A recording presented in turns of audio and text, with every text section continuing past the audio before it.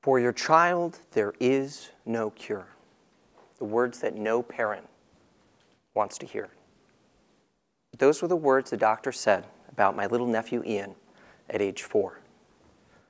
Ian went suddenly from being his normal, sunshine, energetic self to being sick in a hospital, holding on to his teddy bear and holding on for life.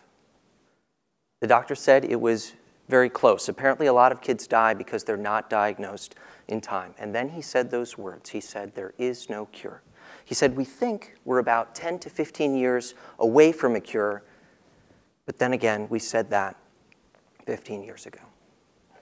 And I know many of you don't have to imagine what that feels like because you or someone you love has been through something similar.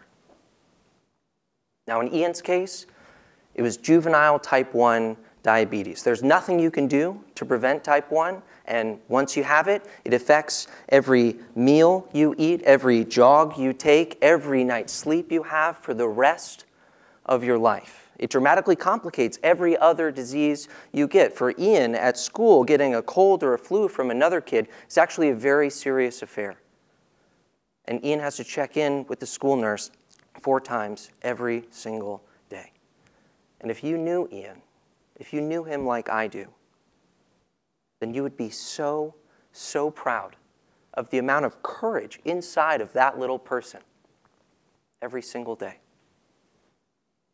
Now, I'm trained as an economist, but I love people.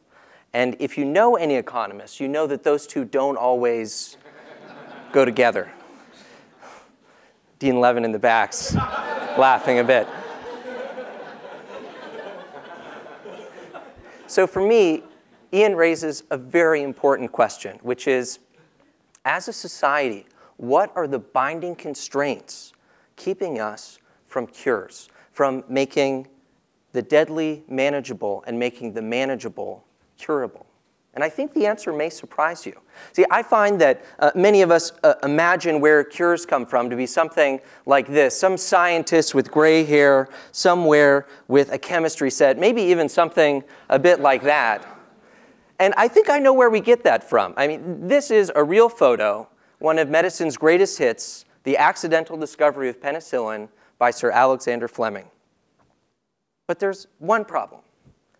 That was in 1928. Do you think anything's changed, perhaps, since then? Yes. Today, we have a process. It's a process we trust, and it is long, it is regulated, it is complicated, and it moves science into clinical trials and clinical trials into medicine. And if we want this process to work, if we want this scientists to have the data that they need, if we want clinical trials to run on time, if we want patients to have safe and effective medication and to be notified when there's a cure for them, then we need a big, big idea. We need connected health intelligence. Let me give you an example. So a couple of weeks ago, I was reading a blog post from Bill Gates. He was writing about Alzheimer's disease. No cure today for Alzheimer's. And he wrote, the #1 barrier to a breakthrough in Alzheimer's, #1, is a more efficient way to recruit patients for clinical trials earlier in the disease's progression. They need to find the right patient at the right time. And this isn't just a problem for Alzheimer's. Today, we're running 10 times more clinical trials than we were in the early 2000s. That's a huge increase in our ability to find cures. But over 80% of clinical trials can't recruit enough patients on time. So what's keeping us from solving this matching problem? We solve matching problems all day, every day. We solve it in ride-hailing, we solve it in home sharing, in song suggestions, in matchmaking. It's not even that hard to imagine some sort of Google search across all health information. But it doesn't exist. We don't have connected health intelligence. It's not for lack of data. Healthcare is generating more data than any other industry in the entire world. So what is it? What is it that is keeping the researchers trying to find cures doctors trying to prevent diseases earlier in the progression, the people who are trying to save your life from that data. It's killing people, and it is a big, big problem. So what are we going to do? Well, the good news, and there is good news, everyone, there is good news, is that the three major barriers to connected health intelligence have now been overcome. So I'm going to walk you through these three, and I think by the end you'll agree that the future of healthcare is going to look very different than it does today. Those barriers were: one, making health information digital; two, was structuring the information; and three, the hardest of all, was preserving patient privacy. So let's walk through these. Number one, I want you to imagine the clipboard. The clipboard, the enemy of all progress in healthcare. Second only, perhaps, to the fax machine. So you know what I'm talking about. All of those papers with the grimy little pen that everyone else has coughed on, and the chain as though you'd want to take that pen home. You know what I'm talking about. That's going away. Now your health information is digital. This really started accelerating about 10 years ago, and today 98% of hospitals are using some form of electronic health records. So that brings us to number two. Health information is digital, but it's messy and unstructured. You can kind of imagine it like millions and millions of free text doctor's notes in Word documents. But in order to make sense of it, we need it to look more like an Excel spreadsheet with nice rows and columns. So what happened?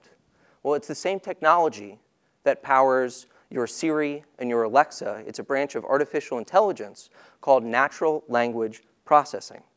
And it's the way that computers are able to turn text into meaning. And now it is so good that we can scan those millions and millions of documents, and highly technical documents, and get structured information out of it, which is just incredible. But that brings us to three. And this has a lot to do with you and me. This is patient privacy. Your health records belong to you, and mine belong to me. They do not belong to any insurance company, any hospital, any researcher. And as a society, we've chosen to value patient privacy above researchers' need for transparency. So what happened? Well, just in the past few months, there have been breakthroughs in decentralized, private, artificial intelligence. And first, in fact, the first paper that's going to be published on this is coming out in 2 days here at Stanford with applications in medicine. So you're now all ahead of the curve. This gives researchers the ability to ask questions and query information that they don't otherwise have access to and is distributed due to privacy concerns. So now, with these building blocks, we have all three things we need for connected health intelligence, and I think that it's going to change life for you and for me and for people like Ian. One of the reasons why I relate so much to Ian's story is that in many ways, it's my own story. When I was 4 years old, my parents, Ian's grandparents, heard the words, "For your son, there is no cure. He will live with a life-threatening autoimmune disorder." And I know, personally, what it would have meant as a kid to hear we have a cure.